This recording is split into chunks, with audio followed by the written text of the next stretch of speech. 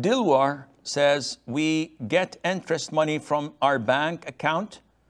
Can we use this interest money to pay off our taxes, since paying taxes is not from Islam? The answer is no. It is prohibited for you to take interest money in the first place. Hypothetically, assuming that you are in a country that forces you to take interest money, and there's no bank account that is free from interest money.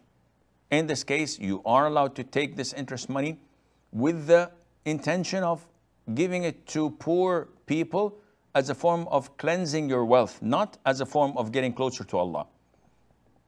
Now, failing to do this and taking the interest money to pay off your taxes would be committing a sin of benefiting from the haram riba money that you've received from the bank.